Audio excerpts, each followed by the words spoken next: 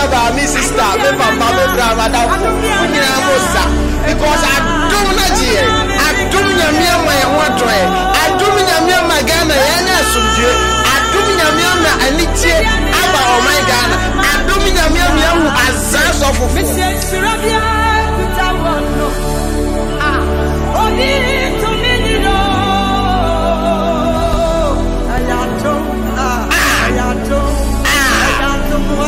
is? She not be a good time, no. Oh, to me, you know. If he said, Adom,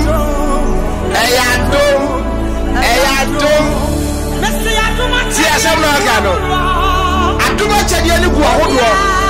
Obia, any dear. Obia, so any dear. Oh, dear, rather, dear man. See, no, be dear. Obidia nyom tuo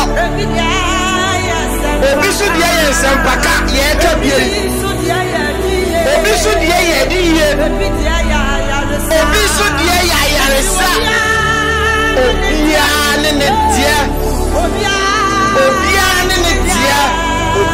ne dia rade dia mano adentina rade the prophet David adum che dia mano na eye no eye wo ya one chance you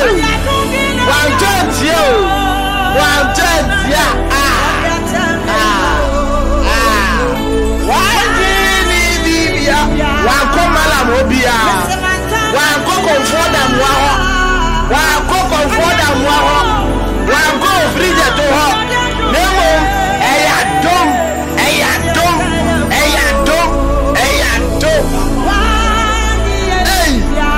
one go comfort am one go continue one go skiribi ruwa nemo eyadom what a GH. Messi, what is the arrow? Oh, to me,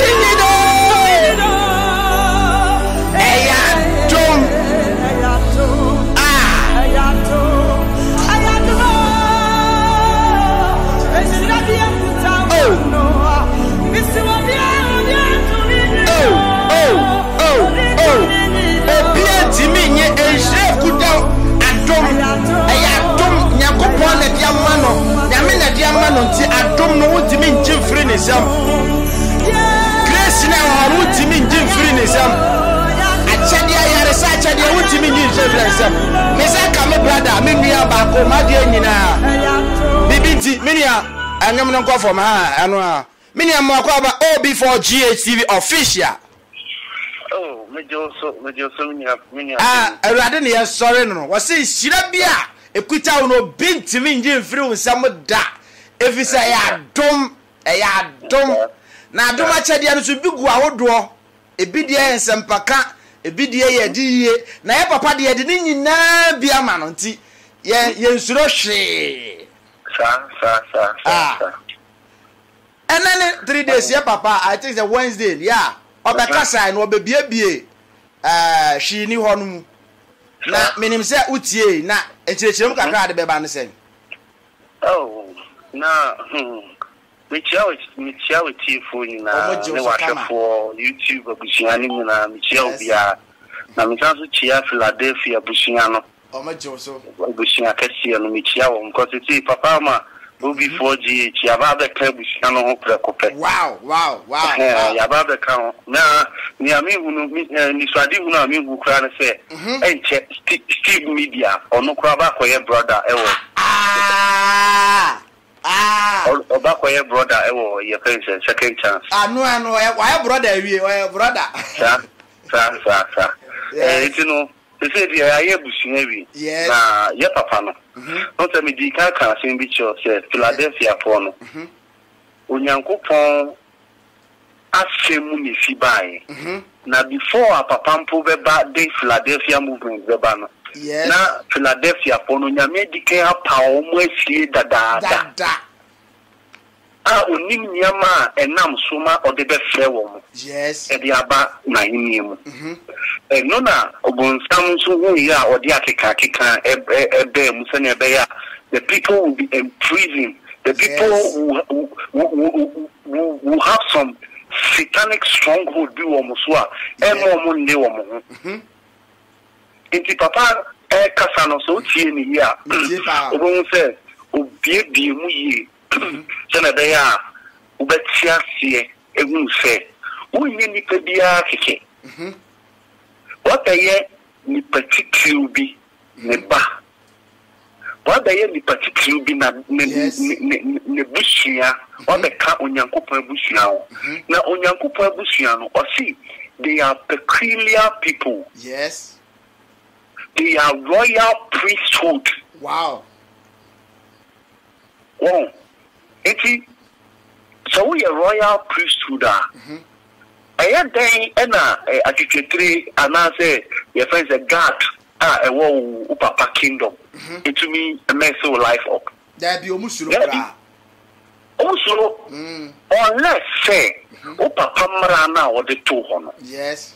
What kara papa mara? Yes. And on dear they will stand on the authority of your father. Yes. To punish you.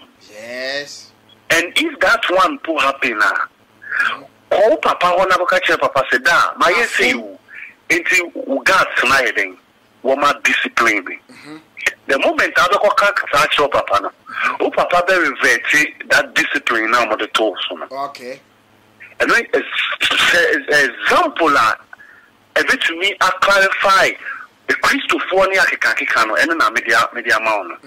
Ye jani nyankopo na washembra wacheche nyama yenye nyama ense say yes yanso si yempe no ye ba abrabo se ne yepe na se ye ba abrabo se ne yepe na se abrabo na yiye ka na se ye de hye bonsam abaifo ne bonsam ne sanya ya tutuo pe ni nyama na se tuo ni sanya ma no the moment I will gina se wo tutuo no o kire bonsam na se afie se you don't know who you are.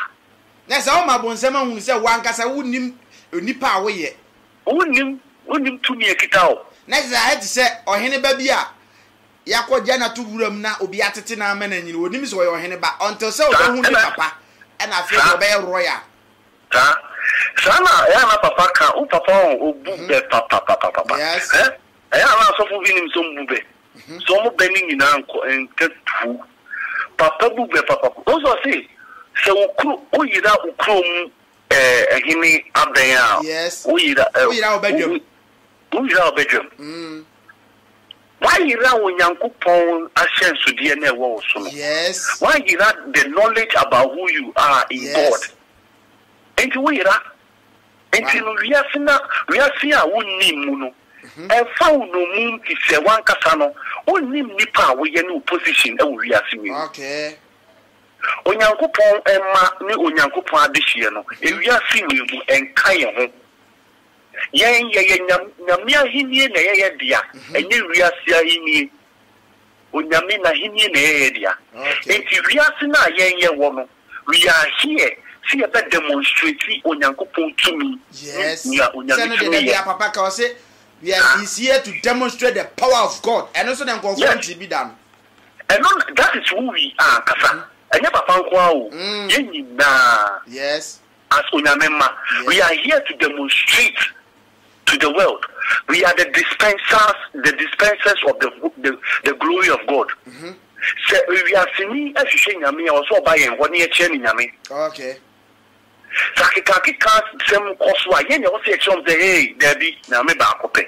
Yes. Na yen so na yen so ye jani pa ye woni e koya kika. Yes. And so tie papa o ka say the moment I open why would you want to say bibi wo ka nyame ho pe obemem at the corner the memo. Yes.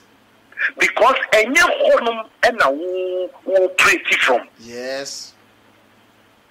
No matter what Matthias, you will preach in the kingdom of God. An example ni bi ni o. Say ebi a wakodo banchifuo.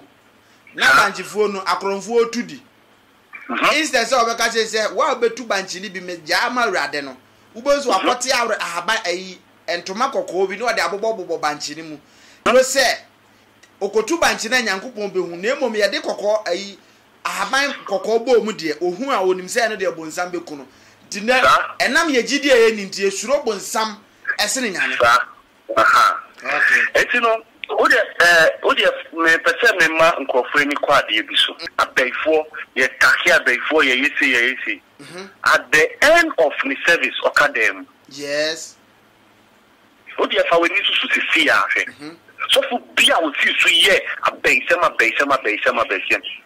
oyare yes o ne wie ya nyefe yes enye honum na nyamisi be ye wadwuma odi Onyankopon puppet ena ye advert ama abaifo yes ena e kire ni abaifo ni fintumi ye Onyankopon puppet so yes dabi osi adie bia ye be bia enya adie nyunyam hye Nyankopon enti abaisam ni nyama na wo kire mu na mihunu sei na nyame bie mani na esi eno no yes so for na do puppet ni ye abaifo ye we wa Nyankopon empe on Nyankopon chikura because ohini enimu no yenka akwa honsem wo okay afeni awako otumfu anim na wakọ ka bantuma hini afem otumfu anim se bantuma hini ne wo otumi otumfu anim what be na tem yes ana se bantuma hini ene tumi ma asasema ne ye wo mra otumfu te ho what be na tem yes no correct the same way near the nyame yes Onyankopon ka kroko no obo wo na onu obo for a purpose be serving the purpose of abrabomu no o se me yale me dadem babra ba ye basa agenti a abaifu bi na ye me ifi fa abaifu na ye me ifi ye tumika e despite ifi ni busia Onyankopon di ye tu mu ba yanko bisami obo ye tu se busia ni se edenti and a man told Busia DM say Busia win. There is a purpose in our word Busia anymore. It is a woo higher. I then I won't share with Busia anymore. Now who more dear? They say dear, a Busian moon and I want to Busia anymore. At that memo. Yes. At that memo. Yes. Oh, Brabano. Happy Pepper Papa. My auntie, and you order for the age. Papa no. Wabasu wa liberty and kasa because the seminar or the mayen the tie the badwin bemu yes unya badwin ba wo betie ni tra kwa na say papa that the kasa or kasa wa bebuom ono kwa de nya bebuom me can say unze this is time parables mysteries and oka. You need the Spirit of God to download. Yes. Before you can even understand. And easy. It's not okay. Sumasem wo. Sumasem. Yes. It's no. Kaki kano. The only thing is that to you. They say a Jew some to. It's not so mother no mo akonfo adabi o mo de o mo sori a o mo begina ho abaye nie we die nie wan die nie ni ade no o mo de ahenie no ema ewrade ema bonsam da na ewrade o they are just all the Oman Kasano and an last maker. Most of them they possess the spirit of the devil, but they don't know. Okay. And Nina Omuano, and that's what we know. They have the eye to see. Yes. But those eyes they have to see is the lens of the devil. It's the devil's lens. Also, you can see, but through which lens? Through which eye? From which angle are you seeing? Yes. And they ask them no. And so what they do is that they become servant of the devil. Okay. Servant of demons. And you know those demons will operate through them without them because we are formed. So the pastor himself, no, you know, say, oh, deliver, or yes, say, not the casa, and I mean,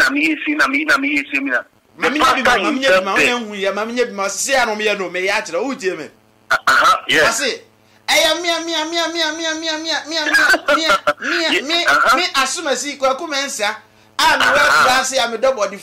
Wo be ti mani konya men pre. Oh, sa nyamani nyina no. Oh, demonic games to feed their ego. Oh, do you feel so nyameba? Yes. I don't know you. And you feel diff. I think that Bible no can say my ends not feel diff what nabia. Yes. And you feel the no mudino. Oh, you nyameba. And so say oh, bitu that those demons. And only I am busa me say, mighty man. And I am busa me say. Yet nyame fie ho ya kronkron bia. Eye den na baifo ni timi wura fie ho. Na say timi wura nyame fie dia na tese nyame fie ho no. Ho nye sevu. Na tese nyame ni ho. Nyame ni ho. Se otumfo fie wo ho. Na se krofo timi be wura mu be kasa wo ho dia na tese se security ni nye sevu. Sa? Na eti no say wonya wo say sorry bi. Sa nyama no koso a. Kese nyame tumi ni ho. Okay. Now, those demons, the only person to obey to silence woman. Yes. And Onyankopono, they live to please God. Please you, he will not cut their life short. The same way they did to Jesus. No more panic or say, my young question break with you, my part, or your man. And they know, say, at the end of the whole thing, wipe you off. Yes. If they know where to go and where not to go. One who Jesus Christ was a sir, Mamma Quasha Preconum Namin. Next, I say, Osuro. Now, where they are sorry, fear now. Yes, she assume a radio honor. By 4 net men of them at 12. There's a hot Namibian. Namibian, and I ordered for a deba on me to me be a nipa that say new what demons in it. Young quantity to me from Yanko Ponsanco Sereno when the Fatchaman of the chain. Okay. Nipan Kwa. And the young Quaya Faso, any Yanko Pon every uniting, and you say a best serenity, a gentleman more. Yes. No asajing. But those demons have no power, no second chance to go to God again. And you know, them no, in a way said they will not cross the path of God. And don't you know, so you never crown now demons through on them. Wow. Because of themselves trespass here. Next is a papa, Prophet David Adom Chedua, or Kenya Mia Kain. And you give 4 years, we will wait, Namibia, and you made the the prophet is the one who speaks the mind of God, who speaks the word of God. A prophet is the man who speaks the mind of God, and yet the mind of God and the words of God. Yes. And yet, and I prophesy. Hey, and your prophet. Wouldn't say evangelist for be evangelist for you know. Yes, sir. I don't know Bible. No can say if you never buy it. No. Only you shall come because that is the shortest way to confuse the people of God. Yes. That is the fastest way to quell things. And that is the biggest ancient satanic strategy.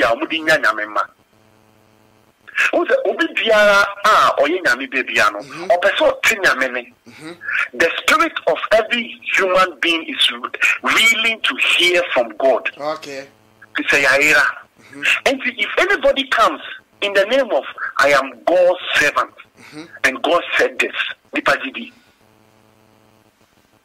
it will say the man of God is telling us, the voice of God is telling us, I am not your prophet. Yes. I am the prophet of God. Meaning, I don't say what you want me to say, but I say what God wants me to say. Nana made because I saw the software one way. No, so I can't me the new years or my mere before. But which we can say, a mission come and after me preaching. Aye, also you can come on Benjamin. Yeah. And you know, another chance say these people are doing things of their own. And then you share them. Bible no the Bible make mention of bonsam share them. It's a synagogue of the devil, not of God. So the devil also has a synagogue. So on say Nyankopon, everything there will be a bonsam so on duplicate. Sir? On say Nyankopon ye miracle. Na bonsam so ye magic. Na nyina so ye MM. Yes. Oh, and no. In someone to me, on say someone ye nyamema, certain ye be prophet abinche dia atemne nyamana. Bonsam pon to me yes I do man. There be Boni a ye no. Yen di pa ye no. Bonsam pon to me ye. So the only thing the devil take glory in say Obema onipa dasenia sorry tia onyankopon because onyankopon ye nipa woni sumi ni seso. Eluntino se nipa efo onyankopon kwa na ontumi ntore na se because we shira no. Enti bonsam make sure say obema se nipa na nyame shira no eye ne kese sin ono no bonsam no obema se nipa na sorry tia nyame na aye nyame ya. Okay. You understand? Yes. So the whole game is that okay, God, it was me, the angels, and you, God. And I will create a third being, which is greater than us. Yes. That means what relegate here. So I said, yes. That on some then I found for then above for no me nyame na wo. Nyame a ball nipa da se mi say the soup. Okay. You understand? Say nyame ball nipa won shine ni seswa. Not as a bonsam a third party. A third party. Yes. On can say a fie mu a ye jane ma bonsam your house boy. Yes. A jane ma bonsam your house boy. So what I said. Yes. And you know, house boy ni who say no fie once na ubana bantino. Or making sure so that ubana yenyama ebeye we ya. Okay. Oda uwama ubano. What the amabo free ho. Every one now about the phone no house boy na them. Okay. This is the perfect scenario. And you know, say Christo for ye jaya wo kasetie nyame won konkro ne nyame nyina no. The devil himself cannot do that. Okay. He cannot. What is a bonsamenya that authority ejina nyame enim ejina anasa bofu bi enim akasada. There. You cannot. Even the Lord Jesus Christ obey you. Or see, only kwanso kasafani. Yesu can fina mutu. Now, fina unkolabi we why is big yes omukwaku tutu no omo copy Paul ni Peter mono. One thing fini kai. Or see Jesus Christ enim no. Peter enim no. Na monso e. Wow. Yeah. Also minimum. So when they see them, they bow in reverence. Omuhu nyame a omumben no. Na me bisa se. Na me bisa se. Asofu ye ada bia no, ye botuo, ye tutuo, pay, baji we kokum baye, we baifo suro, baifo this ne that ne ade no. Kofa asa nimdie we frɛ. Sorcery, which like I don't need a friend at base nankasa. I know na base nankasa. I know na ya base. Let us asofu ni binum dia base mum na ewura so de. Ewura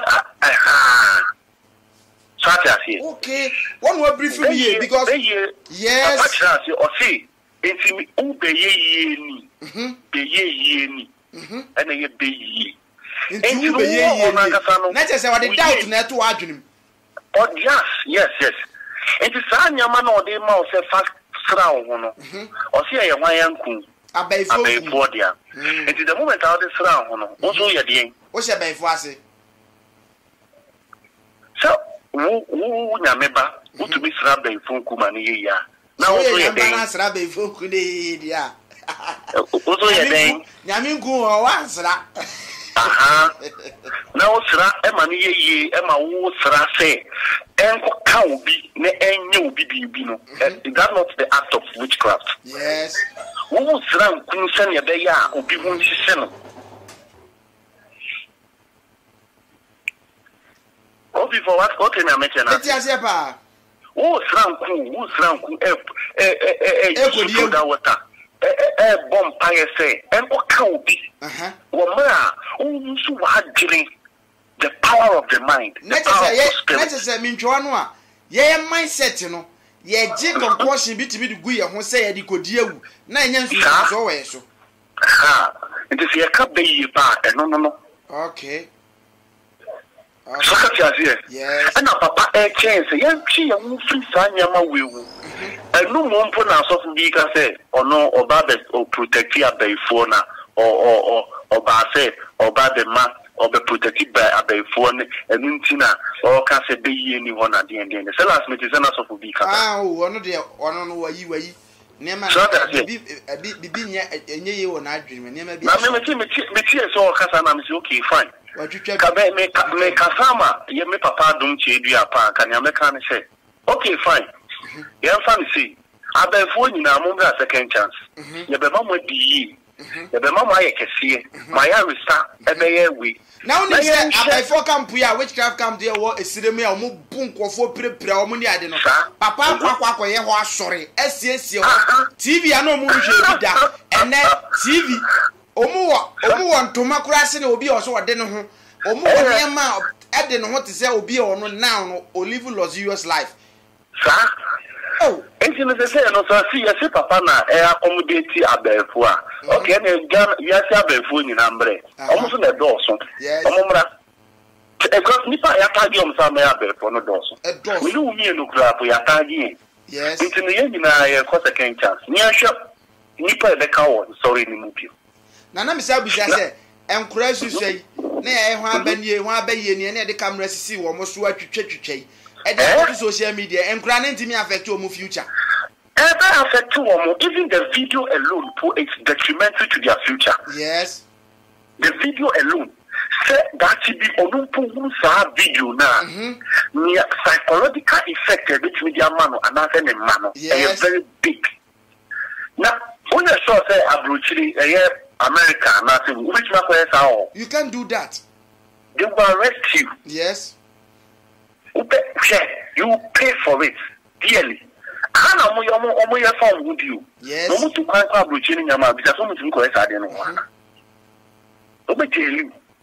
Because you cannot do that to the child. In Kuna, who say Abe Kuni Yaman, what food and drugs board Ninyama, and moment when I declare we should be a preference to mining Yamafunu be the Ayanku at a map of this one, sir. Now, the couldn't be one of my because of the Yamu using Yamam friend. So be to me, so for beating Catch Robbie said by one number 5 woman. Man who are Shiagum, say Johnson, say initiative. They are initiating you into their aquatic stupidity. Or initiative. Ain't no who the Buddha. Those are baby on him now. What cause of words who you say, no, do who pressure some man, or the pressure cost didn't near no pressure. Yamia man or Banu. And we know Raum Peon, a woman Rauma. First thing, I say, a foul no moon. The womb captivates you. Yes. Fear makes you a slave. Yes. A slave lives in fear. Yes. But a royal lives in total freedom. Okay. And next is a Philadelphia family believers. We are royals and pack. We are royals. Ya dear one year now. They are this year. Ya this year into ya dear. Ya dear won't ya this year. Okay. And if you be a this year, what dinner? It's a be a nanoso. Your pen oil. Yes. On your qua. But near it's be done so. I will need to be the control na bravo or ya qua. Yes. And the Philadelphia Royals, this year, we are a royal priesthood, a holy nation, a peculiar people. Let down from wow. And you know, among for the Azaya, and Fazanya. Yes. Among for 2 billion and almost to me, why to 2 billion. Daddy. Nasabe you to do in and went to man your master down. Almost yes, almost 2 billion. Almost by young to 2. So I any other worry. Yes. She can't even you didn't ever back. Wow. It was happening also on fun and some the two soon can say me to break loose now so no break loose no go when you spiritual marriage. Okay, these things it doesn't count. It does entirely it has been a lie from day one. Yes. And I say no nyame eyi ni for our church when and almost person mo pe kwan bi so ma ni look say papa onu mom na devil. Wow. And I make you say papa wo no odi for me come Philadelphia po akuma to mo yem say papa wo no the members ni nyina o ka say be chegan mu fa di amano na sa members no enye afi no obete wo mu they are already there. Anke ye dey na ka police ni utumi ka se police ni se wonjai kalabuli no wa ba sorry. And so papa sorry so soldiers ni police for ni except for say kwa hu ginagina aye gigigi 1 city ni nyina aye ho to eso ate first am na ga janse obekonom go se etwo se so ate say o we say no sa kwai no enye sa kwai no so na so mofa and those people no onyame power wait a long time waiting for the appointed time which is now and on the Sunday Philadelphia Adom ring and ye nyina no ne ayira ne mad say for ayira no nyankopon chain e da ye ni da ba ye ho so ni asa ba ye gya ho aka say gya ya fom ti fa che na futo be na de be ma wo de be ma asofo ye a omo sori a especially apemfo pa no mta de kunkum mo pa de ete o me de kun mo se oba wonyem ne pressure wo soro dada na wa betina so de no aka kire ne se o maami abrewa na o fie no wayi oyam nyi nse ne de bobo ama ne pressure ko soro de no asa atam na to form ahwia no nte o ye de afo na funu su nyina de ne sa ne na mo be yi so ne na fu nyina e de afuto na be mo so mo po bi ye miamia o mo nka ne ehunu afuto a me de be mo mo ne se o mo declare se ne papa kai no o mo declare o mo stand na yehunu so mo nim se nyani obo so ba asase no nyame obo so nya asase ne ono no mo so. Okay, they know they should declare their stand whether for God or for Satan. Yes, we are comfort declare mu so ye comfort because sanyama na comfort na. Yes, na nyesa nya woni nyame nam woni nyame ewiya na nyefe.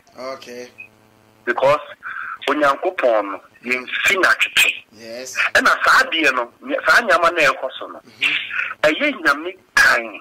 Wow, kanya papa ka de bia no. Wow, na eye mre se onya adomre beba na omumu bia tie ntimi so omu bi wo ha onyankopon wu kasa kire na o ma no ho kwan. Yes, na won tie papa nche kire won twi hu free sa nyama no na edi we ye oye ne kasie pa na de bere no. Okay, memma ma me ye me na so ba na me ma clean bi won say Israel for na nyankopon ka so me ye na first born. Okay, nyankopon the first born Israel for. Okay, Exodus 4. Yes. Now say nyankopon say Israel first born na Jew for Israel for me wa enti Christo so me fa ne fi bae enye Israel ne fi bae na tete ye nyina abe Israel for ena Israel hene ne wa ya enye nyankopon. Yes, Sa ye nyina abe ye Israel for a ti asema o kan hana isumasem no o se mon kan che Pharaoh say onya ma bakan Israel manem bram the sun na se wentia yes me kuna omabakenya okay nessa say yeah na bakan ti se wentia obekum mo a omo say yen no yes okay obanya safo ebu ni be the purpose in here what we are saying ye ba be su Nyankopon it is as nyame mana o makwa kokedwam sa asofo ye ho edifo atrofo no akonfo asofofo no e ka baifo we ye say wo ye say no omunya wo mo emomu nkosumo mu Nyankopon wow na so omunya wo mo a Nyankopon we nya in the firstborn na obi ku firstborn yes. Your firstborn can be your anything. Yes. It's not your firstborn. Yes. And the who prioritizing the can be your firstborn. Yes. Yes. And go for the firstborn, the Yamia did that, and go for the firstborn. Adane cannot kiss him. Yeah, did you say, so who Yamadi Sasa Bibisa, a year or more? Say, free the beer, said it's Odoman Kumanakasa, or Maya Subratia, so only 9 and call for Monco Sumo. Yes, Monco Sumo, one who carry me. Wow. And yet, I can kick him.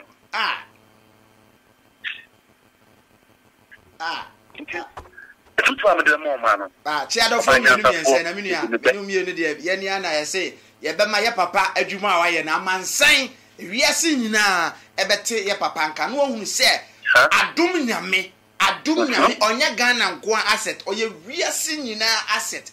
Now, what would you when you're right? Yes. When you're right. Yes, because you said, Ghana, so for Ben, I can't quite ask him. So for Ben, I can't send more come at him. So for Ben, be said you. So for Ben, never catch your say, Gaz, San, and Yamin, Slap. So for Ben, and never catch your Biazan or Sofo, or Corners of his academy, Korea was the ancestor Canada. Me and Yakron with the enemy, Scannon Timian Robber, one, I go to the family. Now, the Omoni Jessica was in a bonnet. So for Ben, never catch your say, Unya Oba. Unya adibi kakaso na kwaye ne sefata ansa na wabe enjoy but see sa the way you know na twempena be se was he yamani mieso mame kakaso na mre no so a yes enyunyam efrimu aba yes so for ben the be sa ma wa tia we your friend we near your friend so of course grandmaster and you see poo ya guru no kura na ma ya de ho obie no obetimi ama abasa ama ya ko ye tibi David ensi ya da si bebre mi nia wa chi adofo wa anchia o mentia before na okay mamenya me monitor michia with you for in the first place na me papa Adom chimbia so michia mamenya ne kase me so tie pa yes me so tie onene yire owo ahemi ewo abempo michia wo yes do ma so mama be sunny yes mama be sunny mama be die mama me ho atoye mama me yakuma toye yam yakuma toye yam damasi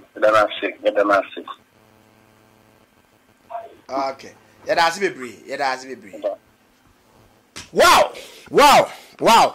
wow was it man tormentia Adom bi no dia dom yenio Odi ache go boma me mandiri Adom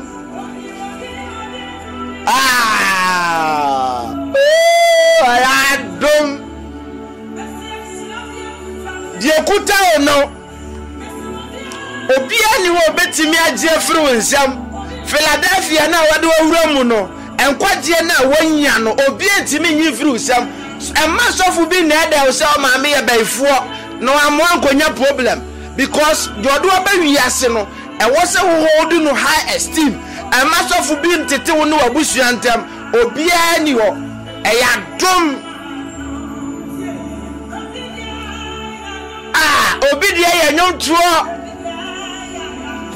obi si de ya yaresa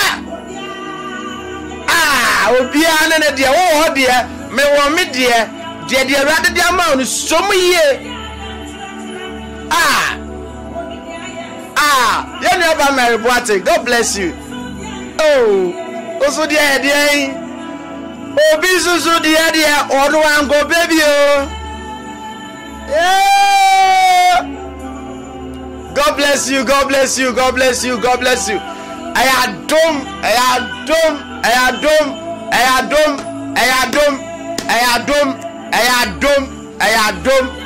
adom Mary Boate. God bless you. Mesro say go YouTube but Mary Boate GH. Mary Boate GH. Na ko fanyum no. Me say Mary Boate na ni G prophet Adom Jedu ahoma. Osore no otonyum bia wa ma Adom nyame a. First one say Adom nyame. And as I see I say enhia bia ye de kuta wo no. Obi to me ni do. Me ni nya de ntimu de mo fa ne sawa. E na me sa abo piu na mbo. Enwum tuom no me bo piu so de me engineer ni ha me engineer de o London Mr. Enki Mr. Enki o hamio on the bomb e member Enki ono engineer kase pa na oni ha say o London this oba on e be kire me say me pushi nko W ana piu to me srem mo fa ne sa me ne de nya dede ba akokora so di me ni ahia wo mpem asem ba akokora me ni nya dede kra nanso eya dum emasofu bi hunahuna emasofu bi ma no ma mentam ntete emasofu bi nka nkire wo se ekire wo bewu abra ne ma me wu ahu emasofu bi nka nse hunu nkire wo se wunua bi na afa osika atena so abra wunua ne tie kura ase do enso so wo kumase hwe ade bia wa adwene mindset ne beji atumu no eye adwu sorry ade bia wo mindset ne beji atumu na eye adwuma wo so fa se wa adwene hwe ade na read you mind say so for ne say me your friend what if so me serew me ma sorry ndi Kofi Bekwe Church International oba encourage me huwa na meka ne nyina akyerew embie wa no nkahwe me huwa meka ne nyina oje be yodia mejew awun se hunu wakaka obejew wotwa na ne maame ewu wa ntimi anye no oha na ne bapa nyina ewu wa anye no oha na ne nua ewu wa anye no wonye wu nwie wo beje obi misiro mi nua ba ma uba wo se cancel na o se meje wo no bra no uba nka hwe no ukotena cancel room ho na no asa aka acho se kwan so na se mpanifo ukọ ba bi ne mpanifo bi se kwan so anya amane na abebo amane so yo problem na wo na akoka to be kan so fu man so mo pre o mo adi for stress chi o mo no kwa o mo pre o mo want to the sense so fu no bi se ne kwan so no aka so fu mi kuno o so ya want na view ana say esa na asi wo de oti antina show na ya tie hwere ekọ ma me timbetina frustration timi chi na obeka nsem ya dem nsem nyina wo me sa abe ena odi tua meto ena oyesi obeka nsem wunwuna because when a person is frustrated ensem obeka no wan hwe yi a obeka ka say Yesu kura no ona ye no na ba sofu na bu se ekwa so na start sofu eze de me de adwuma kura enye me retire na why say me ko ga adwuma we di ayimadi wo be sofu no head agina azan bi na me ya che no gina no ye wa ready wa hu asore ehun se efro afia as afia uyodi bachom de afia no ayedi ma me hwe onsem na hwe onsem no ye afia enye afia for 2 million mam sisi anya de mam for 2 million eya for 50 pesos ato so no aje oje so anu ha no aje no that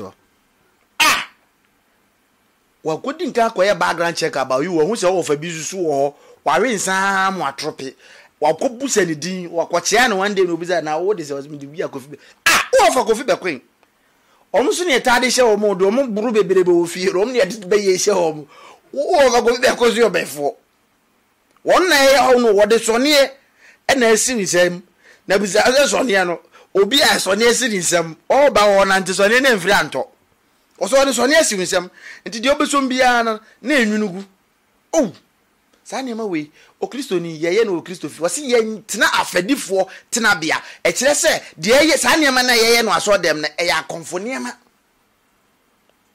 no ba no so I desperate nti ai mi bra kofi enti na me pena sam no eno ye was ready enye 25 de ni bia de o 10 million yentem yentem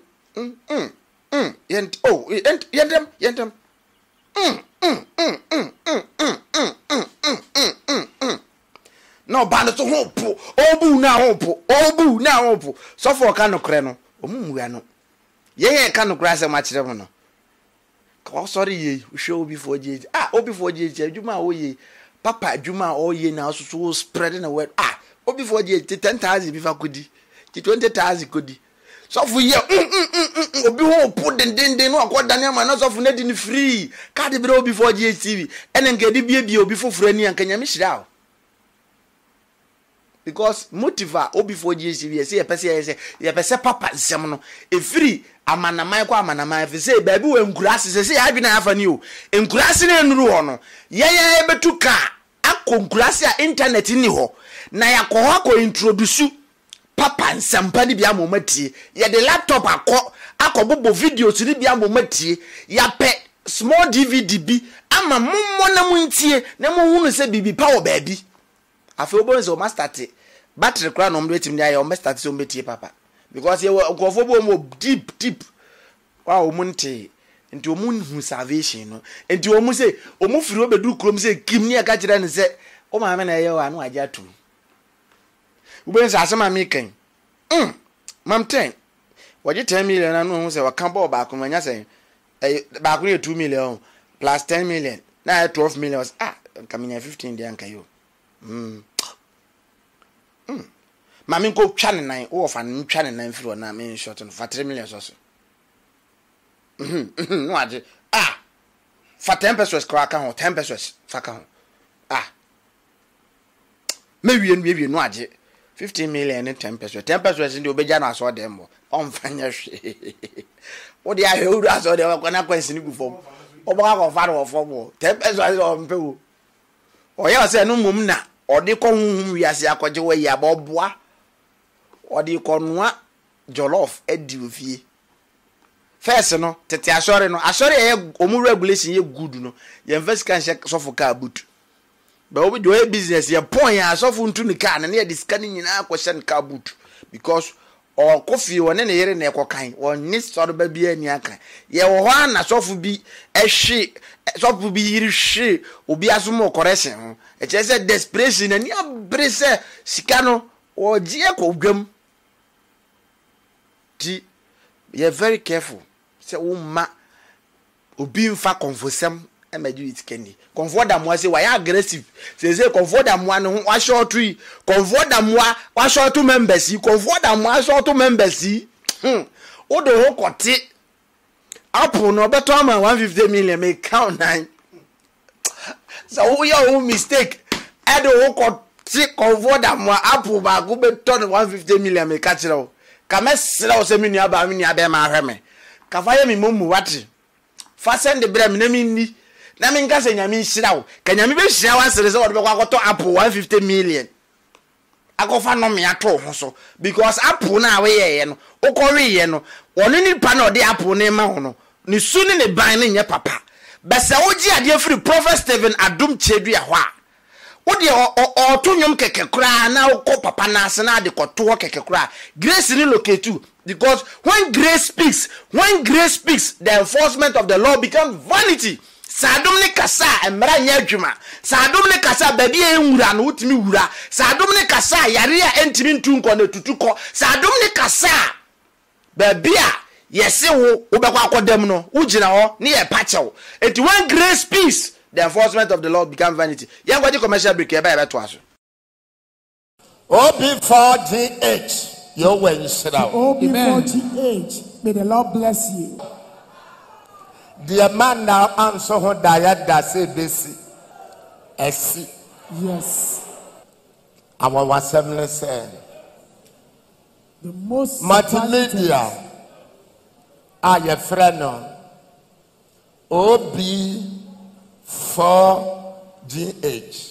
There was one of these channels known as OB4GH. OB4GH.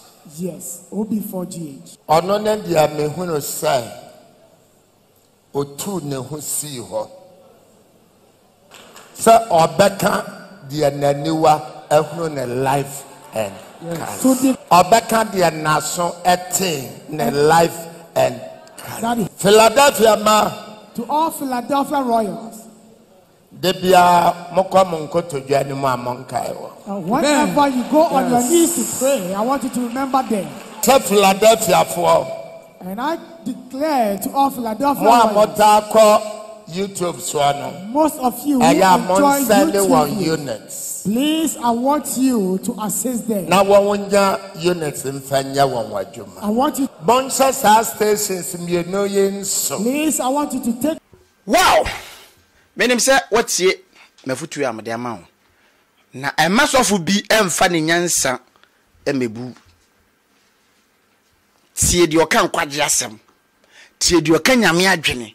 Ema obi mfa hu fufuro bi nse omu. Na oye odehye. Oye odehye prekope. Oye odehye kese. Enti mema obi hunahuna wo. Na aye odehye kronkron. Ema obi hunahuna wo.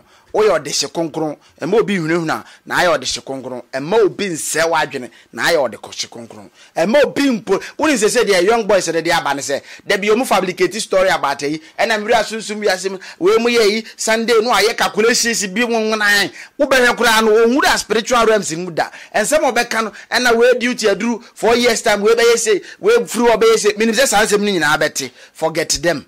Ma wadwene nko se salvation message na abeti because bibia ye seasonal anka brebai kwadu brebeba amango brebai bo fre brebeba bibia ye seasonal enti ne nyankopa ya adom na software na aba automatically another season will come. Said there was Noah, Samson so by there was Moses, another prophet so David brebai way by it tells you say every season bia one de enti mema ne nye se we season aba che se akwaje aduro nti na o say sa de ne nya ba omu a na wama bonsamu take dominion over you. Ube say yanam ni akeka for no kire na sofu we ekoje aduro na okoje firi we nsem na we ji firi obi nim ho na obi nim susu ji firi obofo na obofo ji firi we ho na we susu de koma we na we di koma we sa na omo de bobo ba sofu ni di mo mfa sa de ne enhye ma mo sremo mo nya sa calculation obi nya sa calculation ni kire wa ka chen so we fake okohu ne hen on spiritual person obi aka nsem bia na to wadwunuma o mama ye mindset no o mo de enema finya wura ya adwunuma ntimi nkoyanim broni ni time for this kind of things no wana adwun broni ntimi about this kind of things wana adwun bibini ye nipo bibini use your brain bibini use your brain memo bi brain wash you memo bi nkikansam akeka be se wa brabo akeka be ma wanhwe ya wo ne ma bi nkoyi akeka be ma ne ma pa wo brabo mu ubelusu enti akeka. God bless you and God bless our homeland Ghana. The next thing remain above for back. Subscribe, share, and spread it around. Let help OB4GH. Yes, support. Say the bear dano and yama passino. God bless you and stay blessed. Me camera mind. Okay. God bless you. Say wadanda camera. Bye bye.